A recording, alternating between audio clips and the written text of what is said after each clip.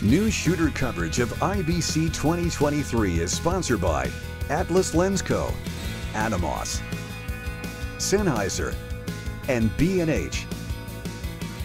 I'm Eric Nasa with Newsshooter.com, and I'm at IBC 2023. I'm at the Atomos booth, and I'm with Trevor. How's it doing? How you doing, Trevor? I'm doing well. How are you? I'm doing fantastic. It's Terrific. great. It's great to be here. Traffic's pretty good. It is pretty good. Exciting first day. Exciting first day. So we have a few new things going on, and one of them is a big one that works with all your recorders. Let's talk about it. Yeah, Atomos OS11. We introduced new Ninjas last month, the Ninja and the Ninja Ultra, and the core part of those new products was Atomos OS11. We've spent months developing it, came out on Ninjas last month, and this month we're bringing it out onto the Shogun series as well. So we've got a couple of new monitors, the Shogun Ultra. They mirror the Ninja and the Ninja Ultra. 7-inch versions of the Ninjas, but with integrated networking and much brighter screens.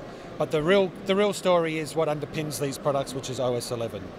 Whole bunch of new features. We brought updated monitoring, so now we're supporting industry standard ARRI false colors and EL zone false colors. Very nice. For the first time, which everybody will be appreciative of. It's been something we've been hassled for a while. We've listened to people, they're coming out.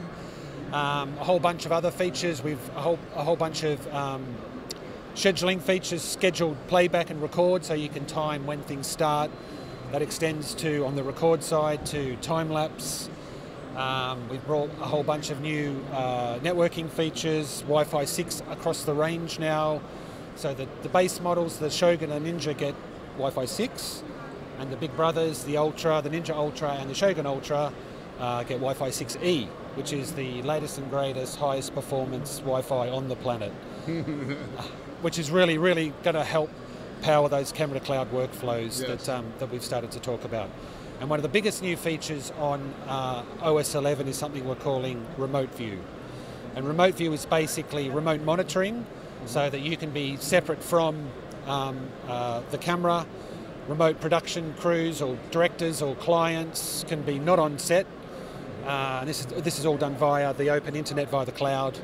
And what remote view allows is, it's a 4-input, 4-output system. So you can have 4 cameras. Any one of our Connect devices connected to a camera can be one of the inputs to the system. Each of those 4 outputs can go to either one of our connected devices or to an iOS device, so iPhone, iPad, Apple TV. And then you can connect all of those. You can connect all of those outputs independently. So you could have a 4-input, 4-up quad view going to an Apple TV. A director could be sitting there with an iPad having a look at one of the cameras. You could have someone else with a side-by-side view running on one of our devices. And the really nice thing about this too is that if the feed is going to one of our devices, we output that signal over either HDMI or SDI. And the nice thing about SDI is what that allows you to do is, so the signal's coming remotely over the internet to the device, out SDI, and all of a sudden you've got a remote camera coming into, say, an SDI switch, so you can bring remote cameras into traditional switching infrastructure. So there's a lot of new stuff going on under the hood with OS11. I mean, you've got to keep up with the technology that you're inputting into these devices, so it's important to have those updates. Absolutely, and you know, the overwhelming feedback we're getting from our customers, they just want flexibility, they want options. And since COVID, the big thing is people want flexible working options.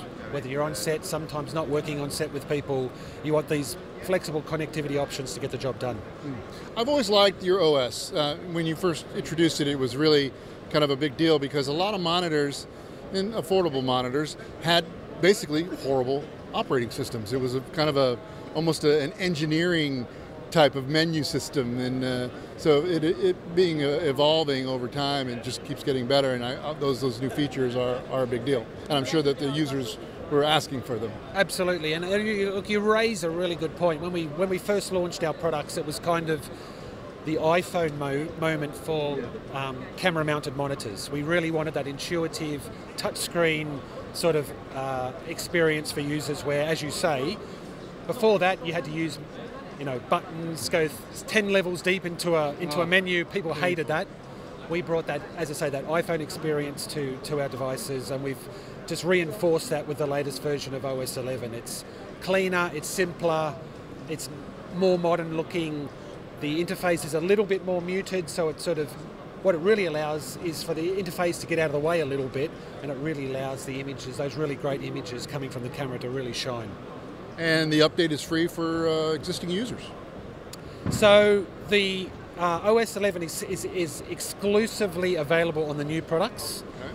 So it's not available for example, on old Ninjas. It's only it's exclusively on the new Ninjas, but it is available as an upgrade for Shogun Connect customers. And what would the price be for the upgrade?